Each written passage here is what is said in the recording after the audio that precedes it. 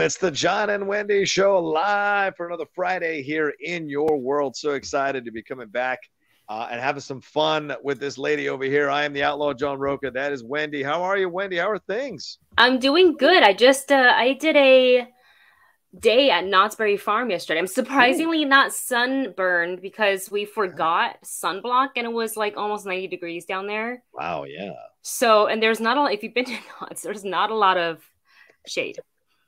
So I was like, I felt like when I went to take a shower last night, there was like maybe a triangle, Oh, yeah. but I Were don't you really see it on camera. So I were think you that's a good wearing a thing. triangle top? Is that why? Is that No, why? I was wearing something like this. Oh, okay. Like a tank top, but I put sunblock here and here and here, and I didn't do here. I feel it burning not So, so much here or here, more like right here. Is anything just wrong? right here. Did you put sunblock there? No. So we bought the most. God, it was like an expensive tiny bottle like this big Oh, of sunblock, but we bought it because it was like 100 whatever. It was they jumped. It was like 30 or 100, and I was like, well, I don't know what the fuck 30 is gonna do for your skin. we ain't making any money off the middle ones. So it's either going to be super small or a shit ton a lot. Shit ton of you make 100 block out the sun. I love that idea. It was Oh no, crazy. that's great. But Yeah, they had yeah. their Boysenberry Festival happening right Oh, now. So we've gone since nice. 2018 or 2019. Okay. What do they have there? Do they have pies? Do they have shakes? Do they have, because I remember in Palm Springs, they have that date place that has dates that you can go and taste, like dates, chocolate bars, dates, food. You can have a date ice cream shake, which is incredible. I want to Uh, go. it's awesome over there in Palm Springs, like a little bit outside the town, just like heading north outside the town, I think, or west outside or east outside the town. There's a little kind of dates place with a big old clown or something in front of it. And it's really cool. I mean, it's a hell of Wow. every time I go to Palm Springs, I always go there to either get a shake or a little chocolate bar. And it's great because the date stuff is perfect.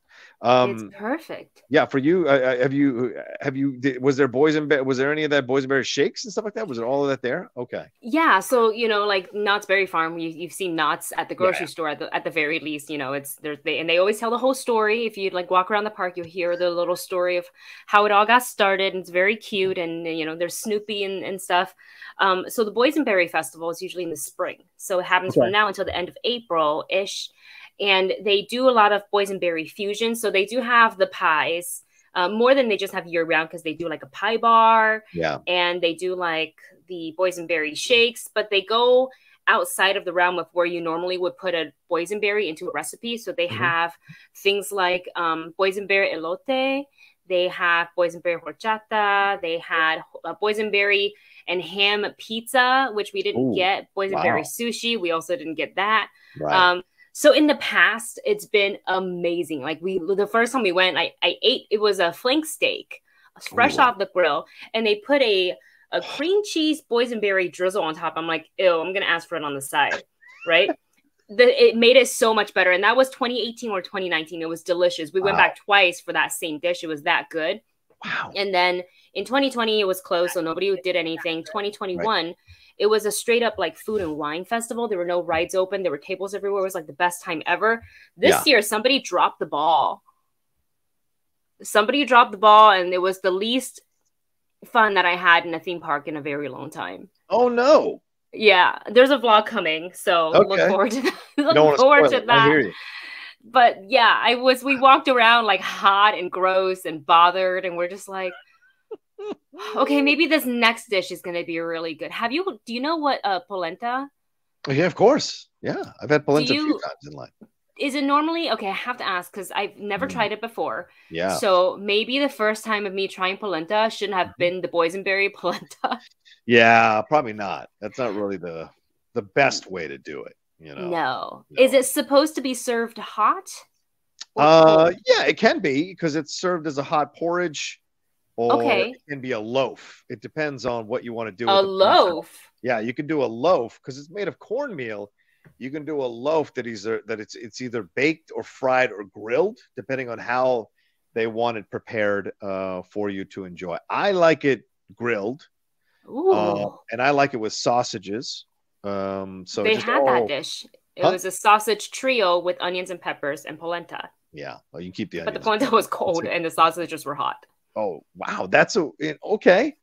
No, I like it to be hot. I like it to be hot. I don't mind it if it's going to be served cold, but then I Right. felt like everything should have been served in the same temperature. So you have like the sausages that are hot, somewhat spicy, so it paired well. But then I ate the polenta. I'm like, why is it out of the fridge? And then it was a little clumpy. It wasn't. And I get the consistency. It's grainy. Like right. Some could compare it to like the American grits. Oh yeah, the grits. In Taiwan, we have another thing that's more, the consistency is more close to the polenta. So I was like, oh, this is very familiar. I don't know how to say it in English, but in Chinese it's called xiaomizhou. And I think it's like a cornmeal situation, but typically we don't serve that cold. But this was like out of the fridge cold. You got to calm it down on the Chinese. Don't speak the Chinese because, like, I have after seeing Everything Everywhere All at Once last night. Like, you just spoke some Chinese. Right now, my mind went into 7 different. Which universe am I in right now? I'm still recovering from that movie and everything that movie put me through. So I swear, I'm not lying. When you just spoke Chinese, I was like, "Oh shit!" So I'm just like, it's super nervous. Was it captioned when she spoke Chinese? Yes. Okay. The whole time the family speaks Chinese, it is captioned. Yes, okay, absolutely. Cool. And I know we can't say too much about it, but I'll say this: I don't know where the actor Short Round, the guy who plays Short Round, I don't know where he's been. But he was in. Yeah. What's that? Aloha movie on Netflix. The director is also Taiwanese. Oh, okay. It's like a love letter to Goonies. Oh. And he's in it. Really? And it nods to that, like, he's not Data. Right. But it's funny because the kids in the film go through a whole situation in Hawaii that's very similar to what they do in the Goonies. And that was the first time I saw him act in anything in a long time. I didn't even know he was in this movie. Finding Ohana. Ohana. Yeah. But that's what I'm saying. For 19 years, he has no credits according to IMDb. Where has he been for 19 years? Because he was excellent in the movie. I mean, excellent. You think he was training like a Jedi? Is he a Jedi? Is that what you said? He was training like a Jedi, just honing his acting skills. So he's like, wait, I'm ready for this movie. Yeah. The universe is going to call on me, and they did. Oh, my God. He's so good in the film. So good. I can't wait to see it. Really, everybody is, including James Ong, ladies and gentlemen. Look, all I'll say real quick is I can't say too much. I can say I enjoyed the movie. That's what I can tell you. I enjoyed the shit out of that movie. And be ready. Be ready, because it's going to exhaust your brain. Be ready. You may want to leave the theater at some point. I know I did, because I needed to kind of recalibrate my brain a little. So I had to hold on to the armrests and let my mind kind of do the work on its own until it finally kind of leveled out. And of course, Wendy just shattered it by speaking Chinese. Go through the show. Anyway, so we're going to talk about all kinds of things going on in the world of entertainment here over the next hour or so on the John and Wendy Show. Want to encourage you all to please send in your cheers, your bits, send in your Streamlabs there right above Wendy's head. Support what we're doing here on the show. Support us. If you enjoy the show, coming to you live every Friday. And for those of you watching later on YouTube, you can always send stuff in, some Streamlabs or whatever. Just say, hey, just supporting the show. Love what you guys are doing. That'd be great as well. And you see the address right above Wendy's head. It's in the description of this video, but I'm also going to put it in the chat a few times as we go along here, and we'll go through everything as we go. We'll get into what's trending. We'll have some reviews and recommendations for you near the end of the show for sure. But Wendy, we got some breaking news. What do we got going on here in the world of entertainment right off the bat? Some stuff that broke today. I mean, most importantly is the fact that we have new emotes on the channel. Hey. Yeah, we got some new emotes. Yours haven't popped up yet. Nope. But my face is in there. Of course. It's a better face than mine. Of course it got approved. Mine's like this.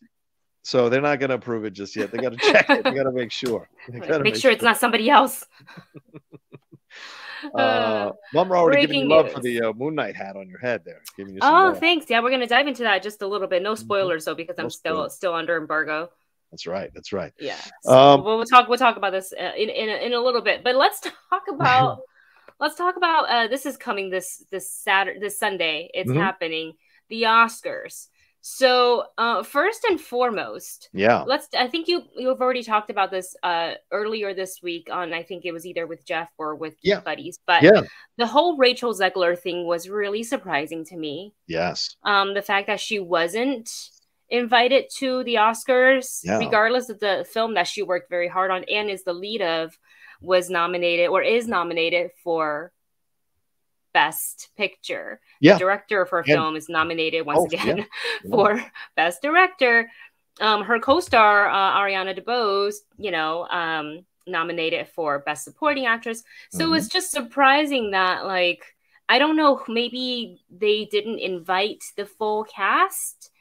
I'm not sure about that because I really hadn't seen anybody else in the cast spoke up about it. But that really was kind of shocking. And then I saw a little bit of like pointing fingers because people were saying that, well, the Oscars, allot a block of tickets to the studio and it's up to the studios to distribute. And I was like, I've actually never, because I don't work at the Oscars. I don't know the inner workings of it. But then if that's true, does that mean they gave so few tickets that the studio couldn't distribute them correctly? Yeah, this is an interesting game. I said this yesterday on Hot Mic that I feel like Rachel Zegler is the AOC of the entertainment world. She knows exactly what she's doing with social media. She knows how to play that game and pluck that string correctly to get the result that she wants. And listen, she didn't make a big deal about it. She just tweeted about it. She didn't go on multiple outlets. She didn't gripe to a bunch of people. She just tweeted it out saying, hey, it looks like I'm not getting an invitation to Oscars. Oh, well, I'll have to cheer on my West Side Story people sitting at home with my boyfriend. That's what she said in her sweatpants. All right. Yeah. People took up the cause and went crazy. Now, I think she knew that was going to happen, or she'd maybe factor that in as a possibility. And there's nothing wrong with that. It's Hollywood. You know, play the game. And a lot of people cared. The outlets picked it up and said it was a big deal. And because she's a young Latina lead and Hollywood's crowing about diversity all the time, you got to be aware. The other side of it is, though, she's shooting Snow White in another country. And so, like, maybe Disney wasn't, I think you're right, Wendy, Disney was allotted a certain number of tickets, but so they thought, well, she's busy shooting Snow White. She's gainfully employed. We will have to stop shooting for the day or a couple of days, get her on a plane back. Right. She goes and then get her on a plane back. And maybe they felt it was not a financially viable thing for them to do. And then, the uproar was so big that they made her a presenter. And then she immediately tweeted out, oh, my God, everybody, the Taylor Swift apology or Taylor Swift response. Me? Oh, my God, thank you so much. Again, I'm not trying to paint. Rachel's smart. She knows what she's doing. She knows how to play social media.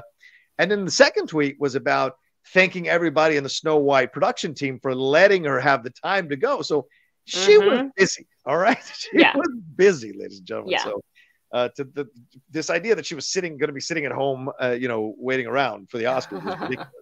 Well, I mean, SAG union, you can't work on Sundays unless they want to unless they want to pay you double time.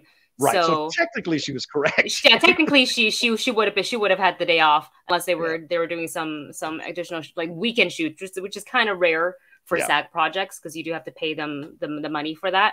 That's right. Unless that's still the same, right? Yes, absolutely, still the same. Yeah. I think that it wasn't. I hate to blame it on the Academy, but I don't think that it's Disney dropping the ball. I think it's many a times we've seen many actors, actresses who works on multiple projects at the same time and still manage to make it to the Oscars. So the most recently, though, she has been announced to be a presenter for the Oscars. So I'm excited for her. She is going. Can't wait to see what she's going to wear and what. I don't remember what award she's presenting, but I'm happy that she is now going to attend. But I think we could have avoided this, and they could have, you know what I'm saying? Like, give her the ticket, give her the option of like, you're invited, and then her to look at her own schedule, saying, I don't know, man, I want to focus on this. Yeah, right. And enjoy the break. Or she's seriously like so new, up and comer in Hollywood that it would have been really nice for her to have gone to her first Oscar to celebrate in person for her breakout movie. Yeah. You can't tell me that would have been, the DJ Khaled should be presenting and not Rachel Zegler, for the love of God. So we do love a DJ Khaled, but yeah, no offense to yes. DJ. I love DJ Khaled. Yeah. I mean, I'm on one, but like, you need to have, Rachel Zegler roll up in here. So it's kind of surprising. And Mumra makes an excellent point here. Shouldn't the Little Mermaid actress be technically too busy shooting her movie too? Haley Bailey is on the list and was invited. And her movie hasn't even come out. She's not even a star yet. Her movie hasn't even come out yet. So just kind of a little shocking about how they went about handing out who was presenting what, who was presenting in what way. So, so interesting. I'm still working out my feelings on Will Packer in this whole situation, to be honest with you, because I mean, you're going to have 2 black female hosts. You can't throw a Latina in there to host the show with a black woman, with a white woman. Come on now, Will. Come on. I know you got to rep your community, brother, but there's other people of color who want a shot at some stuff as well now. I'm just throwing it out there. No disrespect to Will at all. Are you still watching it? Of course. I'm going to do a live watch along either on Twitch or YouTube. I got to figure that out, see which one has been the right situation for me. So Zach Mendoza says, also, do the presenters usually get announced this late? You would have thought they would plan that months ago. Yeah. It was probably planned. So they just probably did some shuffling. Yeah. You can add someone to maybe she was added to a person who was presenting solo, and now they have a person to present with. That's probably is what happened, because they can't pull anybody at this point. Like, I'm sorry, we can't have you present anymore. Like, no. I bet they're not doing that. But in any case, we've been keeping our eyes on the Oscars this year. There's been it's been a bit of a thing. Even though, so Rocha sent me this thing this morning. He's like, let's talk about this. So I just want to read the headline to you guys. This is via Deadline. Oscar protest rumblings grow, could turn ceremony upside down. I don't think there's ever been this much of a, how do I say, upheaval about the Oscars in the past. Not really. Not to this level. I mean, certainly you've had actors turn down awards, or you've had the public call out the Oscars for having the awards during like a war or during right after an event or something like that. Right. Certainly that's been something that's been a part of the clamoring about the Oscars, but this is different. I mean, from cutting those 8 categories, and they are cutting them from the live broadcast. They're shooting them separately and putting them on video and airing them, clips of them from the live or edited versions in the live broadcast. No denying that. But the fact that they're not showing them live and having them be a part of the telecast, a number of the members of those unions are quite upset. And some of those members might be presenting awards or might be winning awards. And there is some sort of organized protest being talked about where they show up with their union pins upside down as a form of protest, Wendy, for their categories that focus on those performers in that union not being broadcast live during the ceremony. So interesting. Well, I mean, I kind of love that because I like speaking truth to power. I like protest. But what do you think about it? Is this a danger for the Academy overall?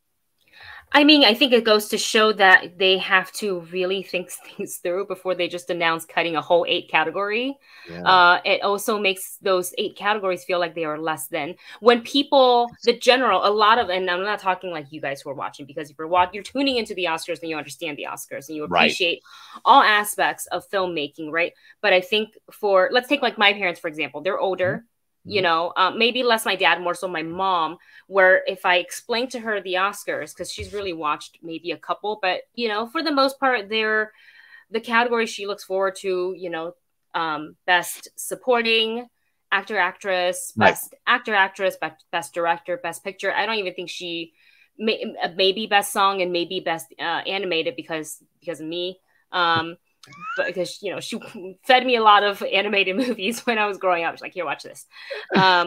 So other than that, like, she doesn't tune in specifically for like editing, cinematography. She doesn't really get it, right? There's people that don't fully understand that it's more than just what you see in the final product. There is producers who have to put all this together, coordinators have to put all this together. There's costuming, hair and makeup, research that goes into that, set dressers, the people who craft the sets. Like there's so much more that goes into a film, and people just really see the glamorous part of it because that's the final product. Yeah. So I just worry that, I mean, I think it's good that it's being called out. And I think that moving forward after we'll see what happens after this year. Because the way they package things together. But right now it's making it feel that these 8 categories are just like meh, when they're not. Yeah. And so I do like that people are showing solidarity by, I'm going to be watching. I don't usually watch the red carpet. I watch usually the very end, like the pre-show. Because usually, well, back in the days, like Collider, you know, I'd be busy running around doing stuff. Oh, that's right. I wouldn't be able to watch the carpet even if I wanted to. But this year I might actually tune in and see, because I want to look for the lapel pins. Yeah. And see if any of them are upside down, or if the camera are going to be instructed to not show. It just, I don't know. That's me spitballing. Awesome. Oh, Wendy, but the lapel, I mean, this is the perfect, like, this is your mid. Yeah. So this is not cut off. Like if you have those cool crisp lapels, like, if you right about here, you'd have to be right here if you want to cut it off. Right. And they don't usually show, because they want to show the outfits. Yeah. The other option they're saying is they might turn their Oscar upside down and hold it upside down if they win it, which is really cute. That's a very obvious thing. Is Frances McDermott? No, she's not in the running this year. Yeah, that's right. She would do it. You know, she'd do it. Oh yeah. She'd do it. She'd be like, look, I love the Academy, I'm sure. Thank you for the recognition, the awards, but also for the people. Yeah. She would 100% would have done it. Totally would have done it. That's interesting. Yeah. So, I mean, I like the idea of protesting with the larger object. You can try to edit that out. The music starts playing. Do a camera action. They play them off stage. Yeah. I mean, the way to avoid it is you start talking, just hold the Oscar right there upside down by your face. So they can't really close up on anything except just go out to the audience, which I suppose they could cut to. Yeah, but that's poo-poo. Nobody would. Your attention should be at the acceptance speech. And if these are big enough people with big enough followings on social media, Wendy, they'll take pictures of themselves holding the Oscar upside down as a kind of protest, and that might be millions of people who see that, and react to it. So we shall see. And by the way, all this hullabaloo with the categories, they ended up selling out all the ad time anyway, and they were charging, I think, $1.2 to $2.2 million or $2 million. So we're getting more ads this year. Yeah, I think we're getting more ads this year, and they sold out all the ad spaces. $1.2 to $2 million per 30 seconds. That's what it was, and they sold them all. So for all this crying about ratings and crying about all this bullshit, they were still able to make their money selling the ad space. So to me, it was a bunch of nonsense, and now they're gonna spin this in so many ways, and it's like, just do the fucking ceremony. Wow. We'll sell the ads. We've had the same category for so many years. Like no one's clamoring for you to cut. No, nobody said that these people don't matter. Cut their category. Nobody ever complained about that. Those are actually the categories that they've cut. Are some of the ones that I am looking forward to every year. So especially it'll feel very different when you see the pre-made package, pop up. Yeah. And they're like nominated and presented to, like, that's just going to be real weird. I don't know. Yeah. Kiki brings up an excellent point real quick. Maybe do something to similar to how the Grammys do it, have a separate ceremony for lesser known categories and have the major categories aired on TV. But Kiki, that's the point.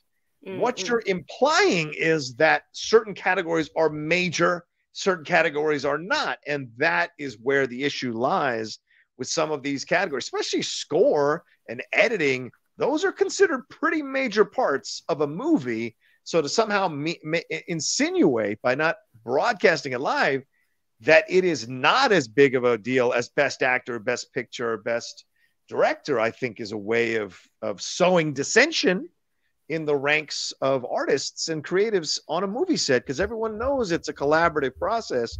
Regardless of what an arrogant director will tell you, it is a collaborative fucking process. And so kind of showing them on a separate ceremony, you're essentially implying they are lesser than, and no union wants to be seen as lesser than, especially in the movies. Yeah. All right, let's move on, Wendy, to our next tier. And just a reminder to you all, the Streamlabs super chats are open. Streamlabs address right above Wendy's hair there. She's pointing to it. So, and I'll put it again in the chat. Send in support, send in love, send in your bits and your cheers. We're all for it here on the John and Wendy show. So, all right, Wendy, where are we off to? Well, we're gonna stick in the Oscars round for just a second longer because I know it's coming up. But what? And I want the chat to kind of chime in on this as well. What are our predictions for some of these? We'll just go with Best Picture because we do have a show to run, so we can't go through all the categories as much as we love to. But for Best Pictures, who would you like to see win, and who do you think will win? Oh, I think Power of the Dog is going to win. I just saw it again. I agree. This morning. I saw it again this morning just to kind of get my head a little squared away. And I got to tell you, it's a beautiful film. It's a beautiful film. And I enjoyed it. I really had a good time with it. And later on today, I'm going to post the conversation I had with Steve Morris from the Cinephiles on the channel because we've been doing the Oscar series profiling each Best Picture nominee. And I came out pretty strongly for this film. So I think it's going to win Best Picture. I think Coda is a good film. It's a heartwarming film. It's a moving film and it's a powerful film, but there's an artistry here to Power of the Dog that I think is undeniable, and I think it needs to win Best Picture to showcase the actual best film of the year. Yeah, what do you think, Wendy? I agree. I do think The Power of the Dog will snag Best Picture. I have two films that I'm championing. Okay. One is Coda.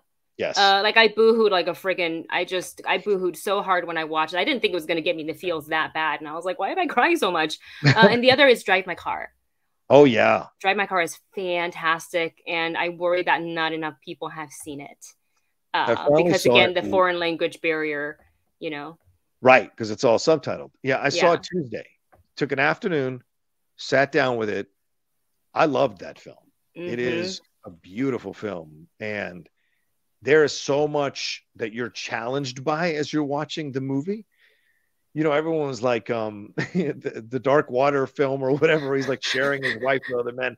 I get that. This is a way more interesting approach to that kind of possibility in that, there's so much going on here in that kind of opening 45 minutes of the movie that challenges you, especially as a man, challenge you to understand that situation. And then as the film progresses and you get the next part of the movie, you're watching a whole new relationship. And then that last part of the movie is pretty powerful. So it is a movie that takes its time. It earns its 3 hours. And once you dial into the characters, you can connect to the characters, you're going to enjoy the ride that you go on here. Absolutely. Yeah. So those are our predictions. Let us know what you think in the chats. And then before we move on to our next category, we do have a cheers from Mumra. Thank you so much. Mumra writes, could they film the Oscars and then air it over 2 nights instead of cutting the time down, split it over 2 nights? Well, now we're talking WrestleMania because that's what's happening with WrestleMania, ladies and gentlemen. Next week, it's going to be over Saturday and Sunday night, 4 hours each WrestleMania. And look, you can't do what you're talking about because, Mumra, they're barely able to get good ratings showing the ceremony as it is. If you spread it out over 2 nights, you're really thinning the crowd of the people that would watch this thing. I don't think a lot of Oscar watchers would watch 6 hours or 5 hours of the Oscars spread out over 2 nights. I think there might be some issues there. And listen, everybody in Hollywood supposedly is very liberal, very progressive and all that, which is nonsense. Not true. It's very a lot of different points of views there. The ego of who's going to go on Saturday and who's going to go on Sunday, the egos of the unions will get involved at that point, and they'll still create that Saturday is somehow a lesser night to go with your category. So either way you split it, there will be fights, no doubt, if you were to split it out over 2 nights, over which category goes on Saturday night, which category goes on Sunday night. So I don't think there's a solution in that way. And I think in the end, it should have just leave it alone. The Oscars are what it is. Have a fun night, do the great montages. Just know you're going to have long speeches, try to play people off. But you're also going to have really sweet, tender moments and honest moments and real moments of people being overwhelmed by winning. And you can make careers on Oscar night, Wendy. So to me, they've done way too much overthinking on this, and just let it be what it is, and take the hit. Yeah, exactly. I mean, look at all those ads out there they've sold. They already have the money. Yeah, it's true. It's true. It's going to pay for the menu, pay for the venue, the awards. Yeah, there's so much. Yeah, I think we've got some more bits that came through here from Brian Brawler, who loves you. He says, "Cheers, 100." Hi, Wendy. Hello, thank you, Brian. 200 bits there from Brian Brawler. Not too shabby. Not too shabby. Nice. We've also got a couple of Streamlabs that have come through. Doug Developer says, "Hi guys, John. I noticed on your Twitter feed that you saw the new Michelle Yeoh movie last night. You didn't post what you thought of it. As an Asian child of immigrants, I'm so excited to see this, and I would love to know your thoughts. Thank you so much." Well, you're gonna have to watch my review, Doug, which I don't think I can put up yet. I'm not sure when is the embargo for that. I don't know when the embargo is for it. Do you think it's on the invite? It should be in your email. The RSVP. Okay, your embargo should be up because it's showing today at AMC. There you go. Yeah. See, so it should be. Hold on. Let me. I always check Rotten Tomato because if people are posting, critics are posting to there, then everywhere. Okay. Everything everywhere all at once. Whoa. Okay, 96%. You can post it. That's 96% for critics on Rotten Tomatoes, so certified fresh. 93% audience score. Yeah. So it's a good movie. It's a really good movie. But like I said, it's going to challenge you mentally. So just be ready for it because there's a lot of visual images. There's a lot of stuff they're asking you to accept in the premise of this movie as it goes along. And all the multiple universes that pop up, you're going to have a little bit of time in your mind trying to keep track of everything, figuring out what universe is happening with who and what. And because I don't want to give anything away, just say that that's all that's happening. So I don't want to say too much, but it is an excellent film. And the Daniels have done a phenomenal job with directing this movie. And A24 should be happy. And yes, there is good action, but it's not just about the action. There's a really powerful emotional story being told here that I got emotional. Okay. So emotional damage. It was emotional damage by the end of the movie. Let me just say that right now. So that's all I'm going to say. Because I don't want to ruin it for anybody. I encourage you to go see it. Absolutely. Excellent. And then one more here from Drunken Prayer says, "I refuse to vote on the basis Pig was not nominated for Best Picture or Nick Cage." Pig. Yeah, that's fair, Drunken. But do you have an Oscar vote, Drunken? I didn't know you had an Oscar vote. Did you have an Oscar vote? Not tell me. But I hear you, man. Maybe you're saying the popular vote. You're not voting for the popular vote because Pig or Nick Cage were not nominated, and I totally respect that. All right, let's move on. What do we got next here, Wendy? Let's talk some box office. So we have The Lost City, which is currently out today officially in theaters, and it's looking like it's already hitting 2.5 million in the previews. Yeah. And they're expecting it to hit 25 to 30 million for the opening weekend. And then in other news, Spider-Man No Way Home crosses 800 million this weekend. That thing is still making the money. Yeah. And Batman is at 311.4 million. Wow. Wow. And it might be doing around 20 million this weekend. Still $20 million this many weeks out from its premiere. Pretty incredible stuff. And yeah, I seen Lost. I had a really great time in the Lost City. Will you forget about it the next day? Absolutely. But is it a good time? Yes, it is. Yes, it is. Yes, it is. Both of them. And we'll be giving a little bit more of our thoughts on it a little bit later on in the show. But yeah, no surprise. 2.5 million, that bodes well. The 30 million bodes well. It's 75%, I think, right now on Rotten Tomatoes. So that's a positive as well. And it's a nice return to form for Sandra, kind of going back into a romantic comedy, but with a new kind of twist, a new kind of approach here that mirrors our changing perceptions of romantic comedies in 2022. So I think it's fantastic. So I think it's going to absolutely top 30 million. Might even top more than 30 million, depending on how many people are feeling excited to go see this film. And, people love Sandra Bullock, Wendy. I sat next to two young ladies at the screening because it was a combo kind of press fan screening. And there's some program, some thing that goes on here in San Diego. that was created during COVID, where these young women all got together and created an organization, and they go do stuff together to kind of have human contact. Yeah. And so they were invited to come see Lost City. I was sitting 2 seats away. I put a popcorn down, and the girl, very funny, she reached over. She goes, "Thanks for bringing us some popcorn." It was very funny in exchange. And then I said, "What are y'all doing here?" So, yeah, we're here part of the society. We're here to watch Sandra Bullock. We want to champion Sandra Bullock. Because I initially said, "Oh, are you guys here to kind of admire Channing Tatum abs?" And they froze for a minute and go, "No, we're here because we love Sandy." I was like, you know what? I'm going to shut my mouth. Absolutely. Sandra Bullock, she's great. So, I got fooled. People do love Sandy. She's fit, man. Yes, she is. She's really, really fit. Yeah, she is. Yeah, no, she's fantastic in the film. Her comedic timing mixed with Channing Tatum's, just like you think these characters are kind of like oil and water. And I think maybe that's what makes the comedy so great. Yeah. Is because their interaction with each other. So I don't want to give too much away, but we do have a cheers from I lost it from no. AZ Badfish? Is that what it was? Yes. Looking forward to dragging my wife to Lost City. Wait, why are you dragging your? I shouldn't. Well, I don't know. Yeah, I mean, she will love it. Yeah, I think she will love it. Yeah, I think she will love it. I'm excited. Let us know. Give us an update next week, AZ Badfish, and let us know what you guys thought of the film. And thank you to Colossus FN for subscribing at Tier 1. Enjoy those new emotes, man. Pop them in the chat if you have emotes. Yeah, use the emotes. Use them. The emotes. Wendy has her emote available. I have my own emote on Rocha's channel. It's kind of cool. They won't approve my face, but they approve Wendy's. So damn it, use the emotes. So, AZ Badfish says she's not really a big movie person in general. I see. I feel you, bro. You just buy her the concession. Whatever concession she wants, just get it for her. Yeah. There it is. Oh, there it is. Yeah, there you go. Yeah, Look cute. At that. Look at that. Cute. I like them. Cute.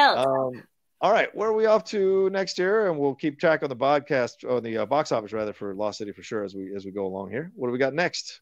Da, da, da, da, da. That was good. That was really good. Was it okay? You're not gonna get copyright strike, I hope. You're good. You are good. So there's a competition show based on the very iconic James Bond that's been greenlit over at Prime Video, and this is via Deadline. So this is pretty cool. This is called 007's Road to a Million. So the filming is going to start later this year. It's going to launch again exclusively on Prime Video. And we're going to see contestants in a two-person team, compete in a global adventure to win the ultimate prize of up to £1 million, which equals out to, after exchange rate and all that, $1.3 million. Yeah. Filmed in many historical locations featured throughout the seminal Bond films, and this cinematic format will be a test of intelligence and endurance. In addition to conquering physical obstacles, they're going to also compete. Two-person team have to answer questions hidden in different locations. This sounds like a grown-up. Yeah. What is that? What's that game show we used to watch on? Was it Nickelodeon? Legend of the Hidden Temple. Oh yeah, Legend of the Hidden Temple. There's trivia. There's is there like temple guard that's gonna come out and grab you, but they're like agents. Yeah. So that's really interesting, and I like that. The locations, like, I want to be on this show. Can we enter? You know the trivia knowledge. I can hold my own, the physical stuff. Yeah. I mean, just so like we can travel the world. I don't really care for the price. I mean, listen, £1 million, that is $1.3 million. So think of all the things we can buy for our streaming setup. That's a good point. That's a very, very good point. Are you kidding? We would need we'd just buy a studio. That would just be done for $1.3 million. I mean, for God's sake. That'd be cool. That'd be cool. Answer, but the questions are not trivia, are they? Because the questions, they just have to answer questions hidden in different locations. You're assuming it's going to be Bond trivia. God knows. This is true. Right? Because, but I mean, you have so much knowledge in your head. That's true. I have very useless knowledge in my head. Well, you never know. It could come in handy, depending on what the questions are, for God's sakes. But this exactly. This has been around. This has apparently been in motion for 4 years, and I'm already hearing some people clamoring. Oh, see, this is how they're gonna debase the Bond franchise. That Amazon is gonna mess with the brand by doing a reality show like this. But I think this actually promotes the brand more than it devalues the brand. Don't you think? This is fun for people who are Bond fans to go and explore and experience. You get dressed in a cool suit and you have to like maybe escape room your way out of the sticky situation. You got agents after you, so you're racing against time and the other people. Like that's really cool. And they are casting. Oh, we should. Well, someone should get Mike Kalinowski over there as soon as possible. Is a big Bond fan, that's for sure. Oh my gosh, you can apply, Rocha. We can apply. Oh, cut it out. I'm not. Let's do it. Come on. My travel the world. So what? I kind of like my my couch. I kind of like this. Okay, if I'm gonna apply, and if I get a phone a friend. All right. Then if you apply and you get in, fine. I'll do it. Yeah. If you apply and you get in, I'll do it. I think we both have to apply. Oh, okay. In order for them to say, "Gosh, that'd be cool." Right, maybe. I'll take a look at it. I'll take a look at it. All right. Oh my God. At least take a look. Yeah, I'll take a look. Are people donating to make you? People like you miss 100 shots of the shot you don't take. Oh, I know that, pal. No one can accuse me of not taking the shots. No one can accuse me of not taking the shots. Yeah, I can be cute. That's right. I'll build all the stuff you're going to need for the adventure. I might not be able to go, but I'll build you all the stuff you need. Okay. I need like somebody who's experienced, and you have so much experience though. Listen, why don't we put my brain in a jar, and then you can take that with you and converse. You have military training. Who else is going to have this? That's entering. From our crew, not a lot of people. Well, no, not a lot of people, but yeah, it's not a bad point. It's not a bad point, but still, it's pretty cool. I think it's fun. I think it's great, and I'm sure it'll be really well shot, and it'll be a lot of fun. And they rarely make mistakes on those adventure shows. So those are usually like The World's Greatest Race and Survivor. Those are fun to watch, and those are super fun to watch. The Amazing Race, those are great to watch. So yeah. All right, where are we off to next year, Wendy? Let's take a look. Let's talk about the very popular new video that's just dropped on the internet. The deleted Batman scene. Hello. Oh my gosh. Yeah. So let us know in the chat if you guys saw it, your thoughts on it. It was revealed because, also spoiler, if you hadn't watched the Batman or you didn't sit through the end credit, maybe you want to earmuffs yourself for like the next few minutes. But I absolutely, it's such a good scene. It's a whole 5 minutes.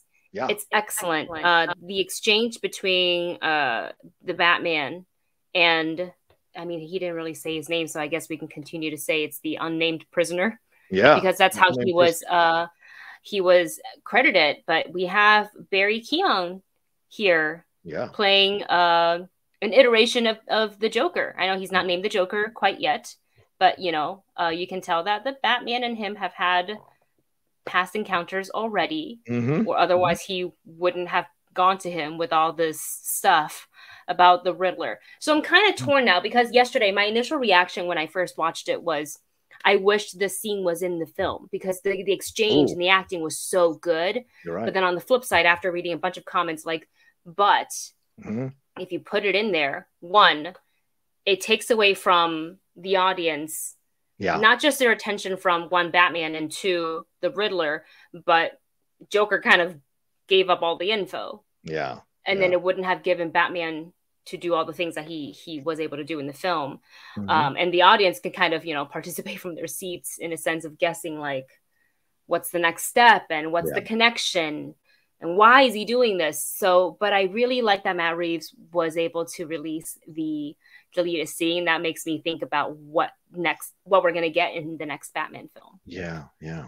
Well, I mean, certainly it's such a interesting scene.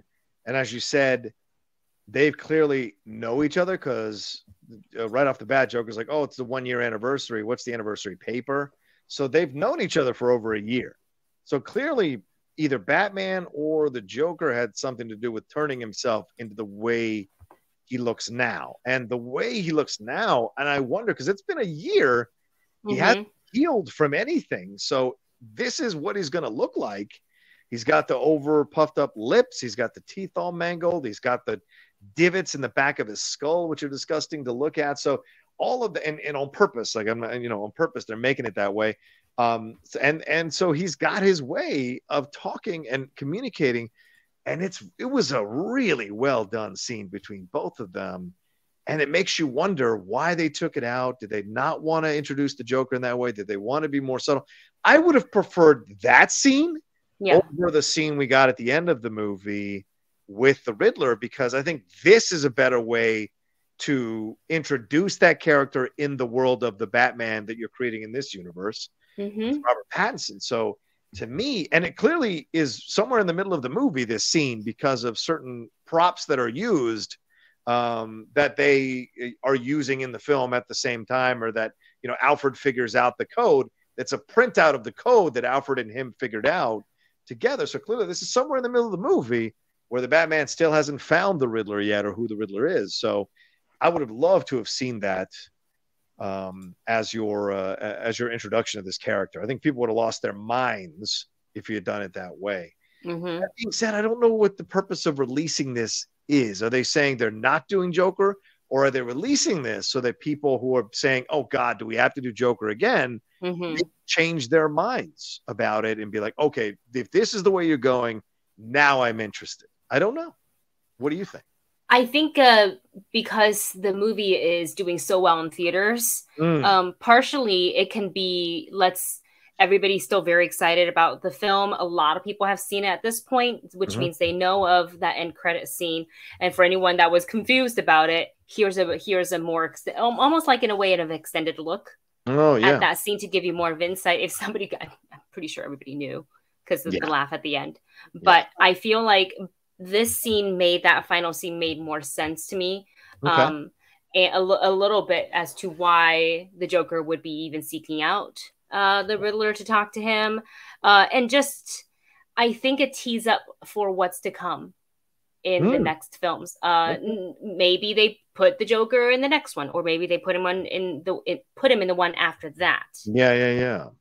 But I think we're going to see in the next movie moments of that character in it, unless he is like the main protagonist, the main antagonist. And I've seen some people claim that this is their way of kind of opening the door to that Arkham series that Matt Reeves is supposedly working on now. Maybe this is Matt Reeves' way kind of presenting how he would approach an Arkham series.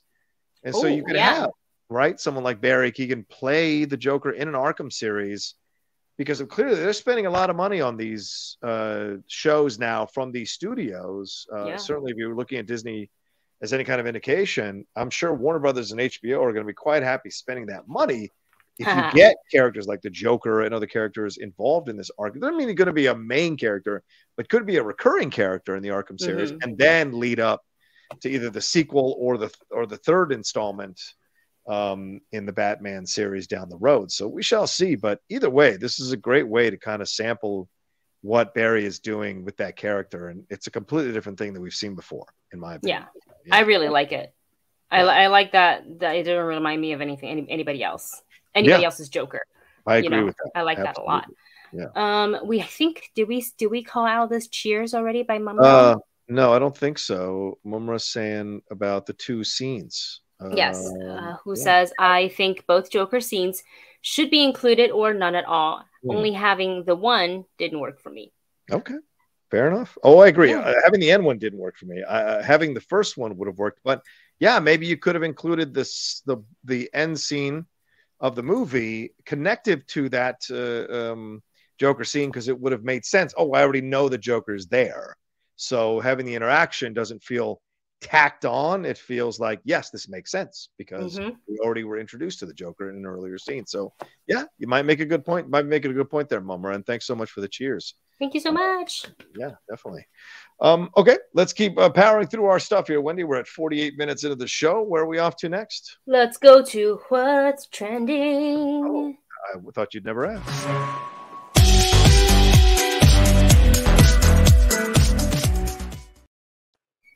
Come on now, come on. I should let that music just play and play. So let's get into what's trending. What's the first thing on our trending list? K-pop corner, as usual. Stray Kids, their comeback in full effect. Last week we got Maniac I don't know the rest of the words.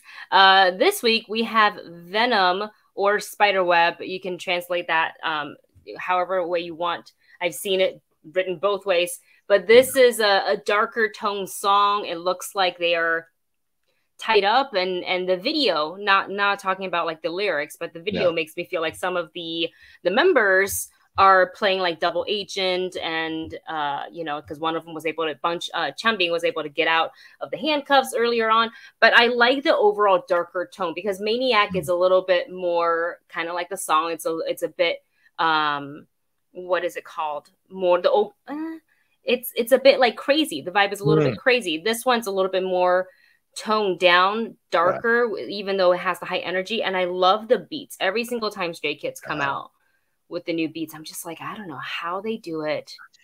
They're just so freaking good. So I'm still, I was talking to Laura Siri Cole.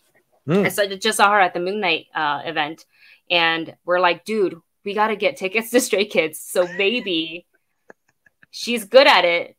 She's going to Vegas for Permission to Dance for BTS. Yeah, she is. She's tweeting about it like crazy. Yeah. And did you know it's not just the concert itself? Like, Vegas is going full in on this. There's themed BTS rooms in different hotels. Wow. There's themed BTS like food spots areas, and they're turning Vegas purple. Wow. For BTS. You know what isn't talked about enough is the marketing team behind these. These groups. It is brilliant. Who comes up with these ideas? Shout out to them for being smart enough, and then finding the right partners in Vegas to be willing to do these things and set up these rooms, because how many people from the BTS army are going to be there. They may not even be going to the concert because they couldn't get tickets, but they want to be there to be around the energy of BTS being in Vegas for those days and hanging out with other members of the BTS army. So going to these rooms in a way is a kind of way of satisfying their BTS fandom, even if they can't go to the concerts. So this is genius. And yes, these songs are bangers, and the music videos are incredible here. A lot of symbolism going on in these music videos, a lot of stuff about what it means, the idea of being trapped, this idea of super spy, double agents, a lot of meaning going on in these music videos. They're incredibly well shot. This is a renaissance, to me, in my opinion. The renaissance happening in the K-pop videos is a renaissance of music videos themselves. And it's fantastic to watch. It really, honestly, It's just, and it's like right on what you said about like who markets these, the agencies in South Korea. They're just, when they go all in for their idols, they go all in. And I know specifically for BTS, like the approval process, if you want to, so for example, like the BTS themed rooms, like the agency approves of that. Wow. And you have to go through a bunch of like approval before they can say yay or nay. So they're moving very quickly on this, because this is literally happening in like weeks. So very excited. So it's happy days for if you're an ARMY, if you're a Stay, if you're a Revelove, for the new Red Velvet music video called Feel My Rhythm. That's beautiful as well. It's very artsy. It's a very like a fantastic. They built like a skating rink, a tiny little skating rink as a part of it, because all their sets are for the most part practical. There are some visual effects, but there's not a lot of green screens. What you see is what you get. So I think that's really cool. So if you haven't checked out the Stray Kids made videos, Venom, Maniac, and Red Velvet's Feel My Rhythm, check those out. They're really freaking amazing. Yeah. Get on that stuff, people. Get on that stuff. I need an album for Stray Kids. I haven't bought it yet. I need to go and get it. There's a K-pop store near me, so I think I might hit it up this weekend. What? There's a K-pop store in LA? Really? There's so many. There's so many. Yeah. You just go in. I mean, it's mostly like BTS stuff, but then there's, if you want the albums, you can get many groups, different albums. Do you run into Laura there every once in a while, or Emma? Emma 5? Suppose you know what? No, I don't. It's like we're all on different schedules, but we're all watching and listening to the same music. All right. Ladies and gentlemen. There it is. Where are we off to next here, Wendy? let's go into the parks for a second. Let's go to Disneyland. Let's go to Galaxy's Edge specifically because for Star Wars fans, there is a brand new lightsaber available today. Wow. Today is the day that they release. So this character, you may have heard of him if you played Star Wars Fallen Order. That is one Cal Kestis, and his lightsaber is now available for purchase at Galaxy's Edge. Yeah, it's pretty cool. And it's the one that's, the one that he acquires. So when it's damaged on one end, but if you have the funds to do it, you can actually buy both. And there is an adapter. So you can actually put it together and you can make it a double lightsaber if you wish. Or you can just buy just the one. There it is. And it looks freaking cool. Yeah. That might be one of the coolest looking and all of their lightsabers. I don't say this lightly because all their lightsabers look really cool. But it's not often we get to see a video game lightsaber made into like a physical, practical, real life thing. So I think this is huge. They actually had Disney Park Blogs had a poll, like an official poll up, like whose lightsaber would you like to see? And Cal Kestis was the one that got the most votes. So naturally they made that one. Yeah. And I'm going to be stalking my friends later on TikTok to see if some of them went out and got it or not. I bet somebody did. I'm going to bring this up again. You know who... you know what's dangerous about this lightsaber? That woman's fingernails. Those things look like they could cut you in half quicker than that saber can.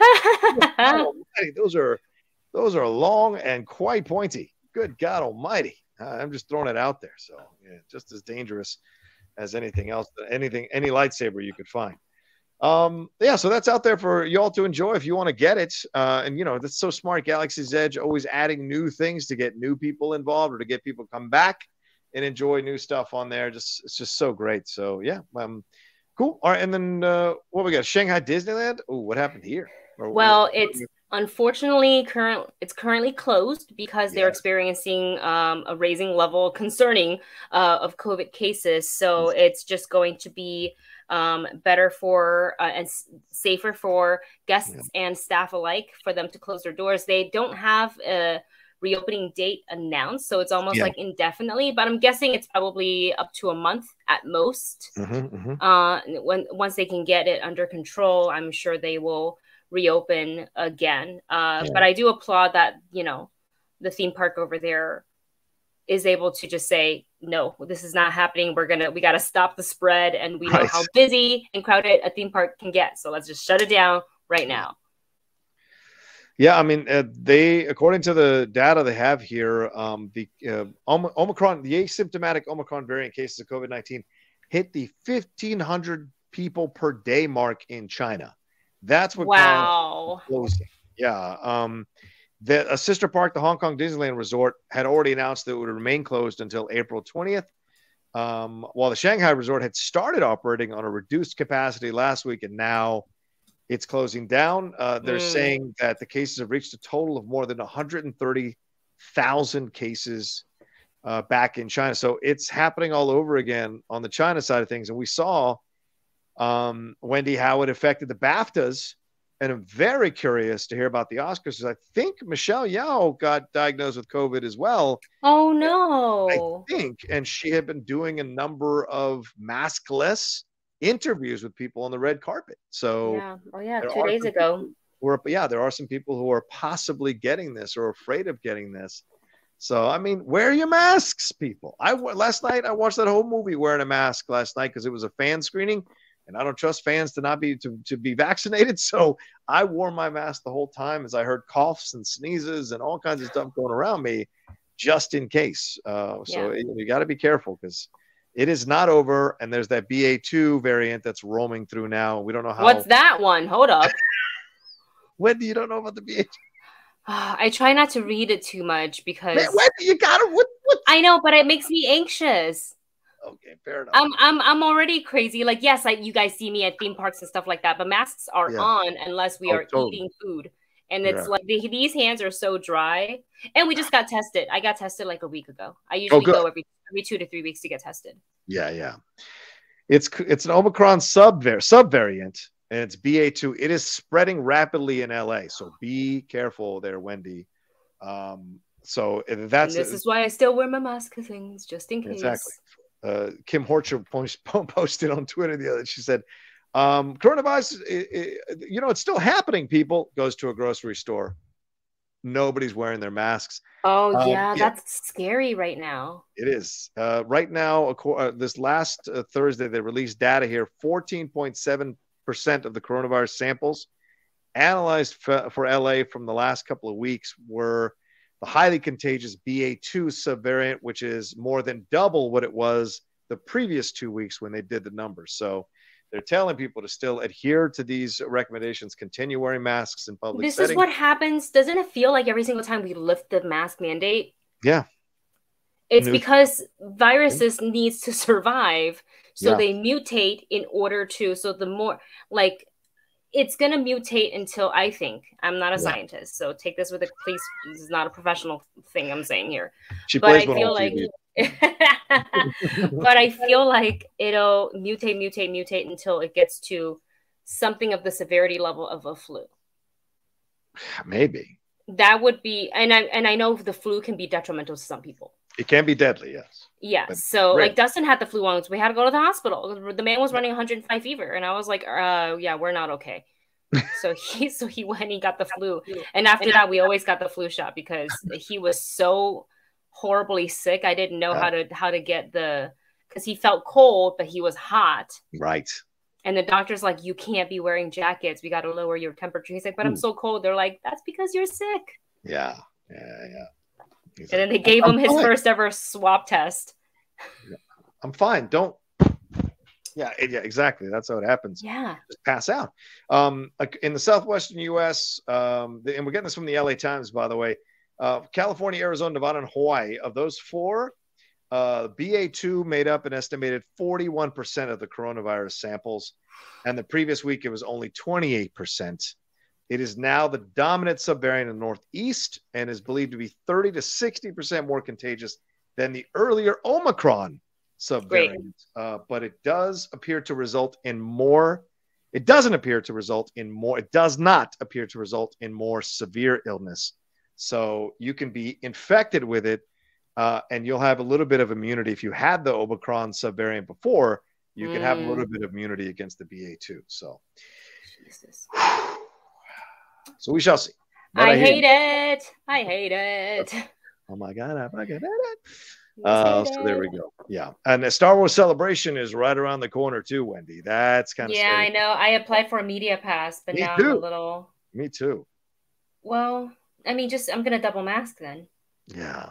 Just go and double mask. I'm going to wear a face shield, gloves, goggles. I'm going to cosplay as a stormtrooper and never take it down. You're shielded. You don't have to touch anybody. You just Lysol that costume down at the end of the day. Focus on the hands. Yeah, exactly. Anyway, we'll keep an eye on it because certainly, and we'll see what happens to the Oscars because, I mean, they initially said there was going to be no testing. And now, because of what happened at the BAFTAs, they're kind of maybe adjusting their testing for this ceremony. So we shall see how that plays out. Because they should just do it. Yeah, I agree. To keep everybody safe. They should just do it. If you're gonna have if you don't want your stars to have to wear masks, just test them. Yeah, exactly. All right, what do we got? We're running out of time. We're over an hour here. Wendy, so we got to wrap it up here. What else have we got that we should hit here? Let's go into our coming soon and recommendation. So I would love to hear, what you saw recently and what you're recommending. Oh yeah, coming soon, Everything Everywhere All at Once. We spoke about it already. Can't recommend it enough. You guys got to go see this film. I saw Lost City, so recommending that as well. When you get a chance to go see it. I also have coming up this week. I will be going to see Morbius and Fantastic Beasts on the same day. Same day. So it'll be 10 a.m. Morbius, 7 p.m. Fantastic Beasts. So it's going to be a full day of stuff and reactions for sure to it. But those are the ones that are coming soon that I definitely recommend. And on my side, on TV, there are two really cool things. First, Atlanta season 3 dropped. The first 2 episodes dropped yesterday. So definitely watch that. And we powered through the first 7 episodes of The Dropout, which is the Elizabeth Holmes series. So if I got the first 7 episodes through a press contact. So there's only, I think the first 5 or 6 are out. I can't recommend it enough for you guys to watch this series. If you know about the Elizabeth Holmes Theranos situation, and Amanda Seyfried is going next level as an actress in this series. So I can't recommend it enough. And then one more series that just started on Netflix for you that are cinephiles, fans of movies, or cinephile fans or film fans. One Perfect Shot. They took that Twitter account that has the One Perfect Shot and they turned it into a series. And Ava DuVernay is interviewing directors about one shot, classic, iconic shot in their movie, and how it was constructed, how it was built, what came about, why they included that shot in the movie. So very fascinating documentary if you're a film fan, documentary series if you're a film fan to enjoy for sure. What about you, Wendy? What do you got? Well, naturally, I am very excited for Moon Knight coming up. I got to sneak peek the first 2 episodes. I'm not going to say too much because I know Rocha hasn't watched it yet. I think he will after this. So I just, to kind of echo what we talked about last week, a lot of people were saying that this is the most different Marvel show. And we know that most Marvel shows are all different. You know, they kind of center around the vibe of their lead character. But this feels also the most cinematic. Oh, yeah. Out of the bunch.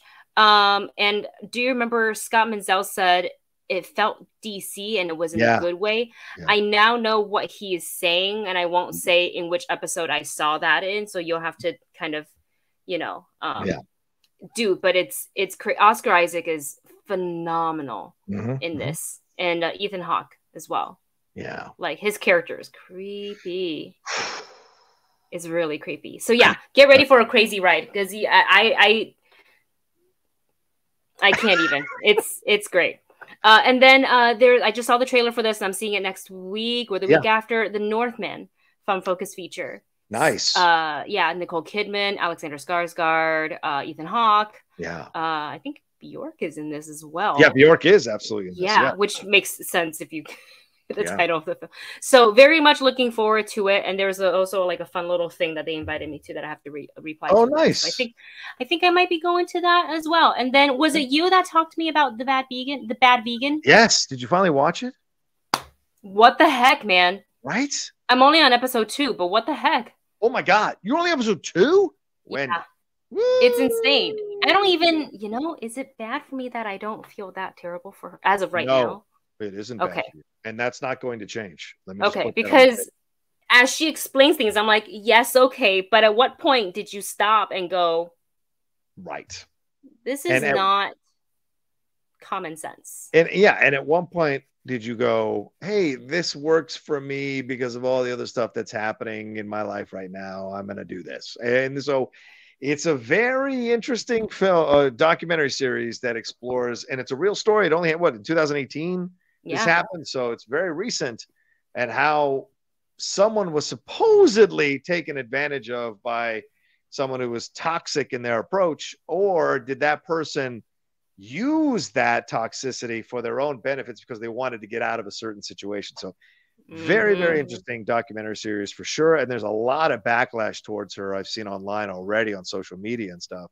So, and just a very interesting documentary. So yeah, highly recommend that one as well.